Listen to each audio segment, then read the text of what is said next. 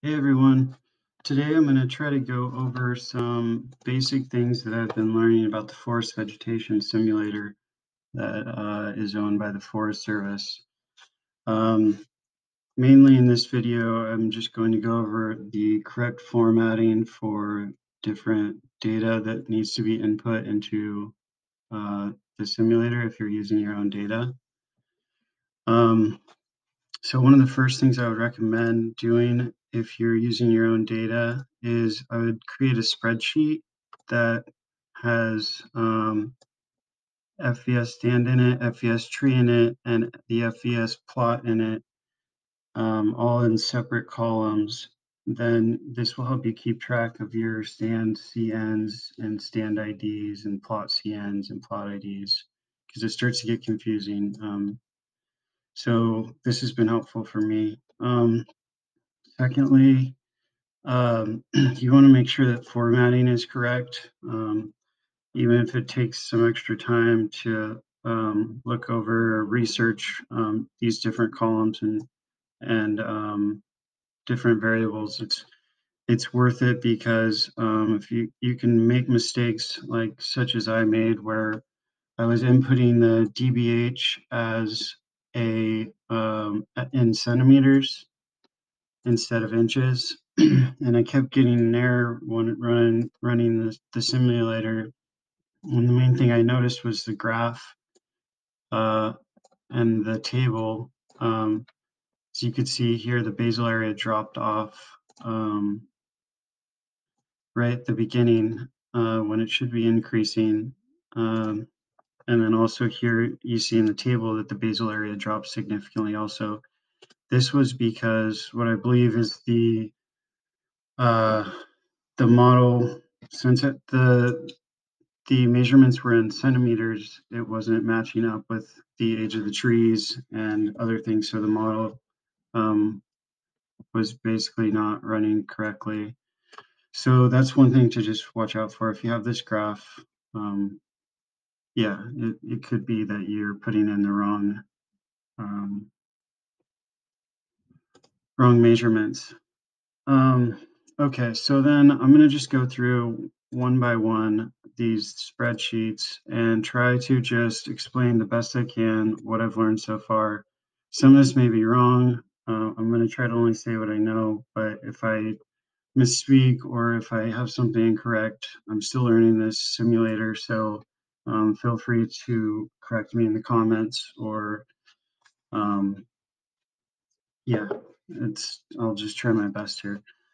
Okay, so first off, we have these 4 spreadsheets, and you can get the blank spreadsheets by going to the Forest Vegetative Simulator, and under the import data, there's this install blank database.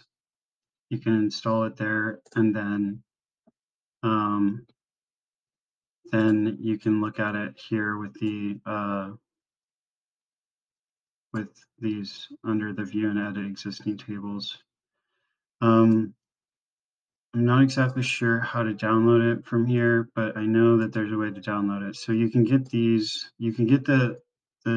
database empty. I'll try to add a link in the comments for where you can download the database at. Okay, so secondly, we have these 4 spreadsheets, the group, add files. This is just you don't really need to worry too much about this, just from my understanding, that makes sure that the FVS, this third line here, the FVS data underscore data dot db. I don't think it really matters what that is, but just make sure that those two match up in the stands and plot. Otherwise, I don't think you should really need to mess with this file. Okay, so that takes us to the stand in it, and this is a required sheet that must be filled out. The tree in it is also required. The plot in it is optional, so that's not necessary, but we'll go over it.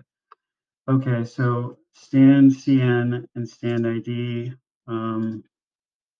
these are both, can be pretty much any number. Just use your Excel spreadsheet that I had showed to try to keep track of it, because it needs to be consistent over all three sheets. So stand CN 101 here needs to be stand CN 101 for all the trees that are in that stand. The variant, this is PN is Pacific Northwest.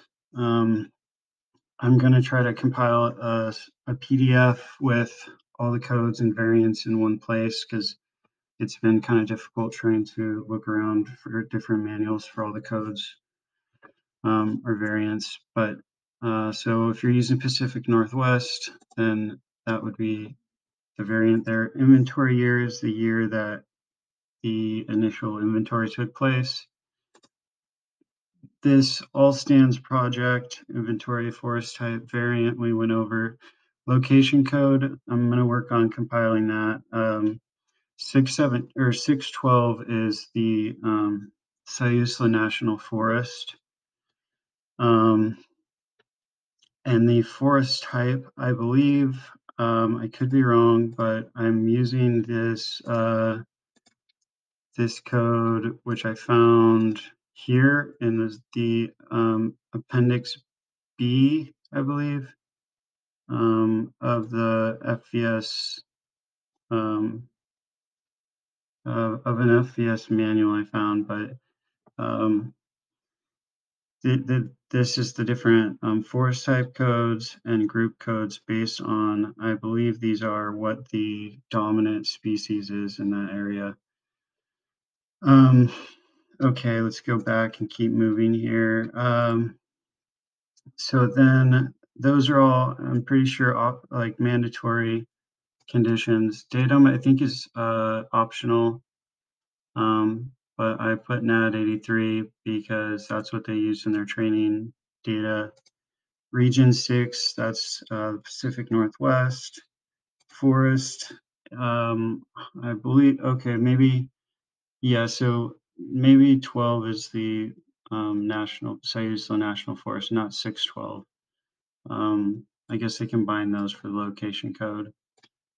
District, I'm not sure. I called the Forest Service and they said Sayusla National Forest is either District 0, District 1, or District 8. So I need to try to confirm that. Age is the age of the stand. This basal area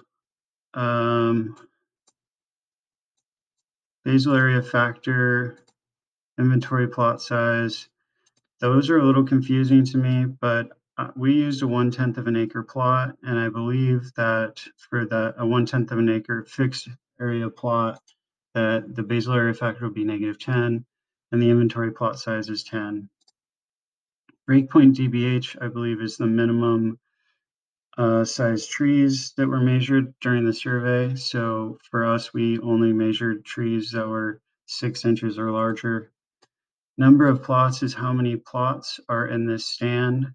So here in the plot sheet, you can see we have 5 plots. So that's 5 for num plots. Non-stocking plots, I'm really not sure what that is. Sampling weight is the size of the stand in acres. So I believe that you can use a shapefile in ArcGIS Pro and that you can estimate how the size of your stand in acres that way. That's what I'm going to try at least. I don't think any of these other fields are mandatory, so I left them all blank. But yeah, you could definitely look into them more. I'll probably try to look into some of them more, anything that might help make the model more accurate. But for now, I'm just trying to get a basic run of the model. So now we move on to the tree init spreadsheet, the last of the mandatory spreadsheets. In the tree init, again, we have our stand CN, stand ID, plot CN, plot ID, stand plot CN, stand plot ID. If you just use that spreadsheet and use the format that I have and just keep consistent with your plots that are in your stands, that's just the best way I can explain how to do it. because that was confusing to me for a long time. You have to just keep track of your plots and which plots are in which stand and which trees are within those plots. So tree CN and tree ID, I believe that these can be repetitive for different plots. At least the tree ID. Tree CN, I'm not sure, so I've just been using a new value each time. It seems to be working. Tag ID, I don't think this really matters either. I've been just using a new value each time for that as well. Site tree flag, I'm not sure what that means, but they had 0 on their training data set, so I put 0. Tree count, that's just how many trees. It's normally going to be 1, but I guess in some situations you might have more. History, okay, this is, I think this is a pretty crucial one. This is basically the tree health code from my understanding, and I'm a little fuzzy on it, but I believe that, let's see, 0 through 5, 0 through 5 is going to be a live tree. 6 through 7 is going to be a tree that has recent mortality, and 6 through 9 is going to be an old tree, a dead tree, or a tree that's been dead for a long time. So I think 6 would be recently dead, and 9 would be dead for a long time. I could be wrong though, but that's what I think so far. Species, it's usually just the 2-letter, like Doug fir, Western hemlock, red cedar.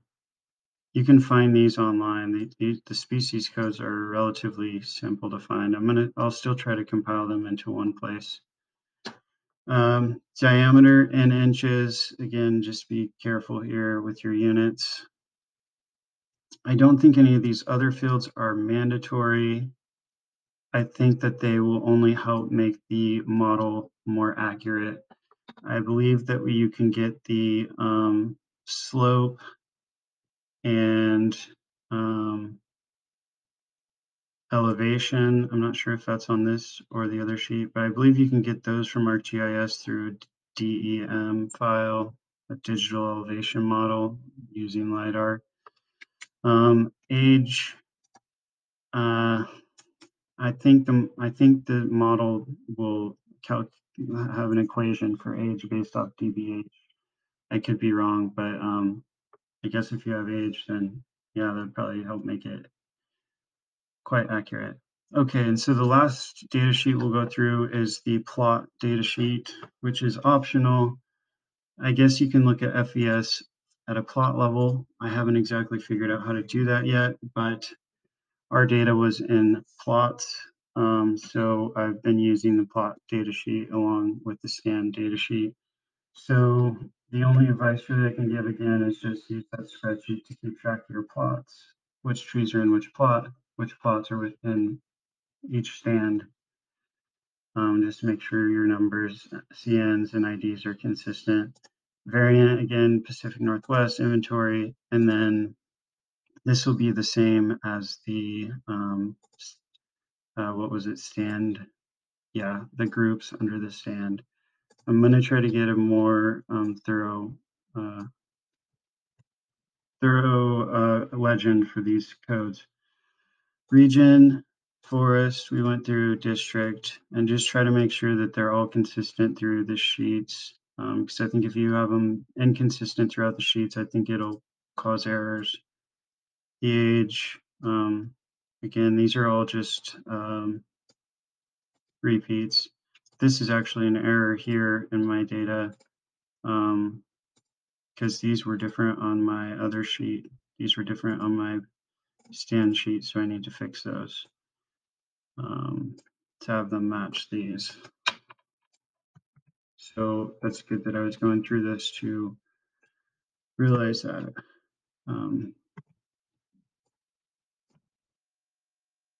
Okay, well, I hope that this video is somewhat helpful. Again, I'm just learning, so if I said any of this wrong or if I'm just totally off, I'm sorry. I'm just trying to learn here. So dealing with what I can. Hopefully, I'll be able to help make some better tutorials for inputting your own data into the FVS model.